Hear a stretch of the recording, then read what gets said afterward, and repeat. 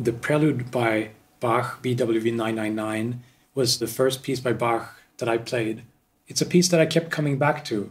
It doesn't appear to be one of Bach's greatest hits by any measure, but it's a fantastic piece. And actually, there's no source manuscript for this. Aha. The only source is a copy by Johann Peter Kellner.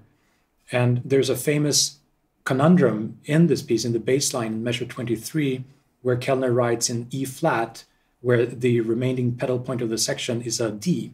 And guitarists have been divided over this, and I think pianists too. People have recorded it both ways. So before recording it now, I consulted both my teacher, Johann Sebastian, and the leading Bach scholar, Christoph Wolff, and both voted in favor of maintaining the D in C minor. That would have been my guess, too.